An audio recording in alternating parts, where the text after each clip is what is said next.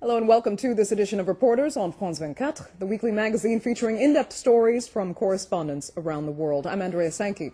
Tonight, Armenian identity in Turkey, or perhaps better said, a lack of identity. Millions are believed to have been exterminated by Turkish authorities in the early 20th century. But the Armenian genocide is something Turkish officials have consistently denied despite constant foreign pressure.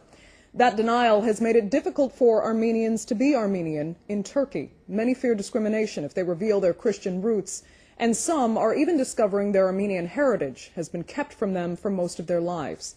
They are known as hidden Armenians, and here now are some of their stories. It's a true story, a secret that this old woman kept throughout her life and revealed to her granddaughter before dying. We're in 1915. The genocide is taking place. Armenian men from the village have been rounded up.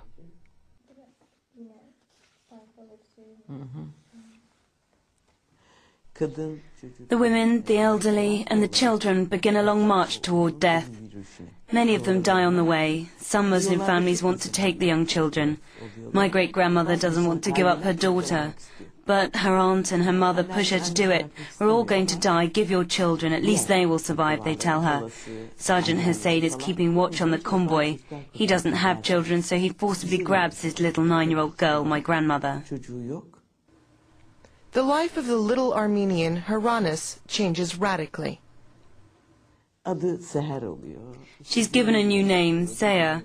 She forgets her religion and her mother tongue. She becomes a young Muslim. At 15, she's married to my grandfather.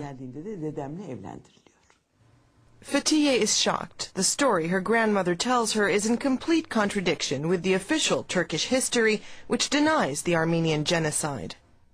At first I rebelled because we were lied to, and I wanted to shout it in the street. The state had never told us any of this. We behaved as if this page of history had never happened.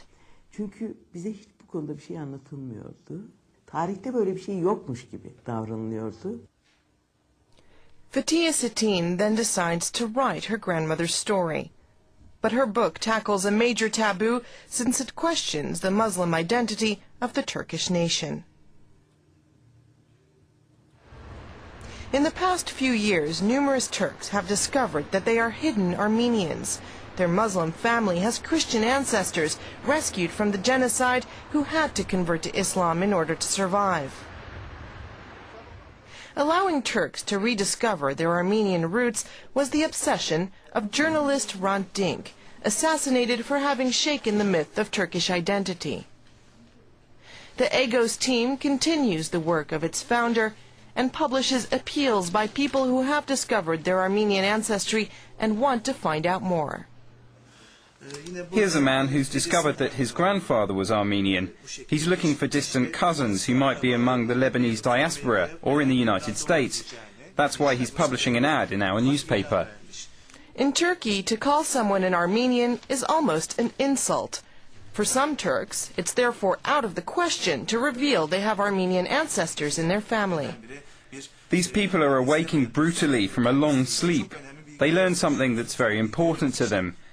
On a personal level, it's not easy to accept that one has Armenian blood. It can be terrible for a man who's always presented himself as a Turk and Muslim to reveal his Christian Armenian roots. He can lose his social status and put his life in danger. At the entrance of Hrant Dink's newspaper, Armenian sympathizers demand to know the truth about his assassins, nationalists close to the police. We saw that the police and the gendarmerie treated the assassins like heroes, and we learned that the murderers had link with the police. Security forces are deployed. Policemen in civilian clothes film each of the demonstrators. Armenian sympathizers are always subject to pressure and intimidation. Turkey is not yet capable of hearing the truth about its Armenian past. For centuries, Armenians, from father to son, have been doing silver medal work. They know that being Armenian in Turkey is not easy. They therefore understand the disarray felt by Turks who suddenly discover their Armenian roots.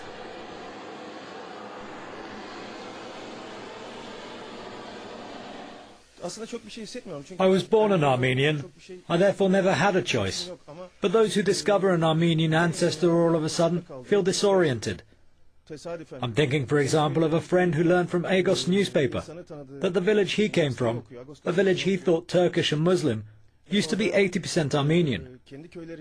He spoke to his father and, surprise, his father admitted that yes, his grandmother was Armenian. Other hidden Armenians are those who know they are Armenian but practice Islam. I know a lot of Armenians whose families converted to Islam to be accepted by the community. When some of them migrate to the city, to Istanbul, they feel freer and want to rediscover their Christian identity. They become Armenians again. This is Saadik's story. Another story based on secret. Saadik has known for a long time that he and his relatives are Armenians, but in the village his family has chosen to keep a low profile.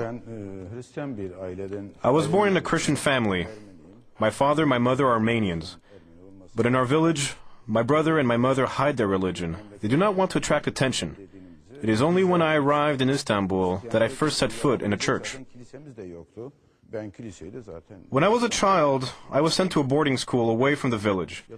There, the other children used to make fun of me and call me an infidel. When I came back to the village for the holidays, I asked my father, "Why are my friends calling me an infidel? I have no defect. I'm not cross-eyed. What does it mean?" I was so insistent that my father eventually confessed. "Listen," he told me, "we're Armenians. Maybe some of them suspect it, but we have to remain discreet. For everyone, we are Kurds and Muslims. That's all.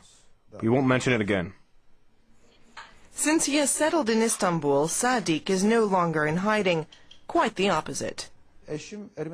I went to Armenia and I met my wife and got married there. We have given a Christian name to our son. He is called Christopher. He attends a private school where he speaks Armenian and Turkish. And now I'm learning Armenian thanks to my son.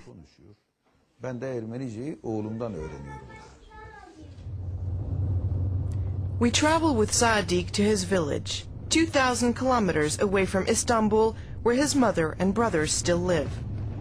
Before the genocide, there were at least 1 million Armenians living in southeast Turkey. They possessed their own land and villages, they prayed in their churches, and were buried in their own cemeteries. Today, these regions are only populated by Kurds and Turks. Of the millennia-old Armenian presence, almost nothing remains. Armenian names have been erased from the map, if not the village itself. Here there was an Armenian village. Today this place has a Turkish name, but it's not its original name. For a long time you could still see old damaged houses. Today there's almost nothing left. The stones have been carried away, the place is entirely empty.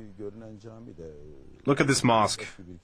It's in fact an old Armenian church. The minaret was built and added recently. Before we arrive, Saadik first wants to visit the Muslim cemetery where his father is buried.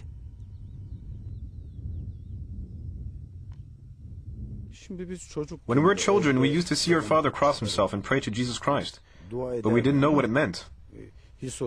When he died in 1982, there was neither church nor priest here, so we buried him according to Muslim tradition.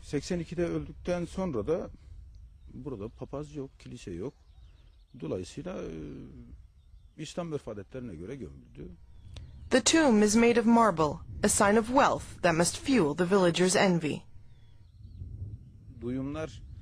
There was a rumor that an infidel was buried in the cemetery.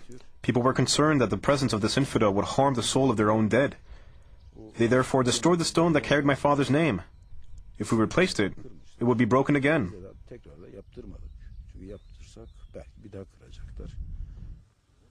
Saadik's family lives on land that was already in the possession of their Armenian ancestor, an Ottoman dignitary. It was only in 2000, at the end of a long trial, that the family was able to reclaim all the fields confiscated during the 1915 genocide. Saadik's brothers and their wives look like the local Kurdish peasants. They don't speak Armenian, but Kurdish and Turkish.